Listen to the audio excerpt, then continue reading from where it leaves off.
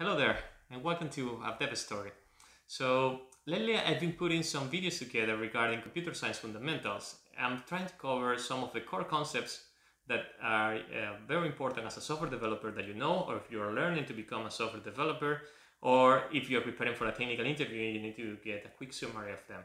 I've been trying to make them very briefly, so they can be, watched during that small time that you have between buses or waiting for a movie to start or something. You can grab them in a snack bite size.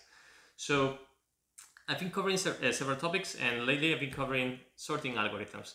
There are a bunch of sorting algorithms, and I just want to mention some of them, and I will put these videos mostly put some references regarding sorting algorithm that might be useful for you. I'm going to show you a quick overview of some of the other sorting algorithms that are also important to know, but I'm going to show them directly from the Wikipedia page, and you can go directly to the source, and I will also link to other resources on the description. And some of these algorithms are, for example, selection sort. The way that it works is basically it will look for the element on the list and going to pick the lowest one and put it first, and then go to the next, traverse the whole list and find the next one, and doing several times until the list is sorted. And you can see a quick animation in the Wikipedia page, for example. Then we have also heapsort, and heapsort is also as merge sort and quicksort is n log n algorithm.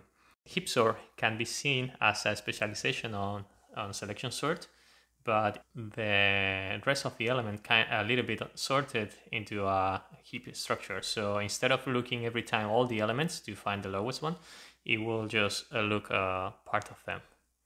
And that's how it becomes n log n instead of n squared.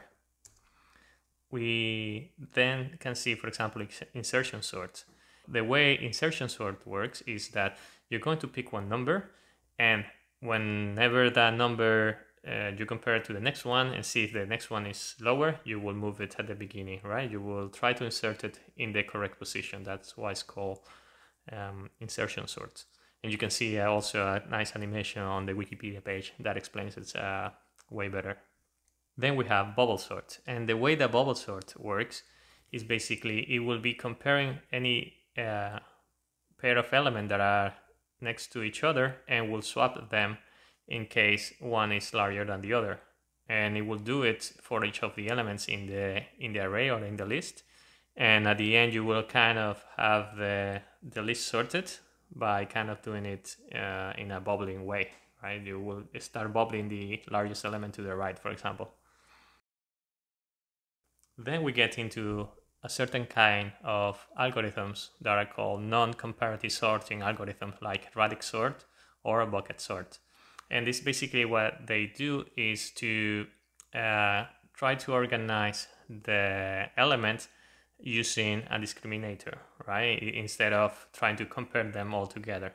So, for example, in the case of bucket sort, what it does is splits has a number of buckets, and in this number of buckets, you will be splitting the numbers that you have into them. So, for example, if you have 10 numbers and 5 buckets, if they are correctly sorted, then you will have kind of 2 elements per bucket, and then you can sort the elements in the buckets and get the full list sorted. If you see it, if bucket sort, if you only have 2 buckets, it kind of becomes quicksort. As I mentioned, there are other good resources, and of course there's also my guide, where you can see a quick overview of all of these topics, and there are links there to Wikipedia and other resources. And it has a very short descriptions on each of these algorithms and their complexity and all the other topics that might be useful for you. So if you're interested, don't miss it out. I sadly don't have enough time to cover them all in this video. So if you are interested in knowing more about them, just write some comments below. I might have some time to explain some of them in another video.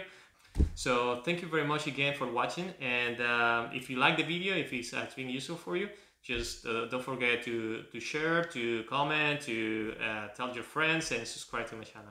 Thank you very much. See you next time.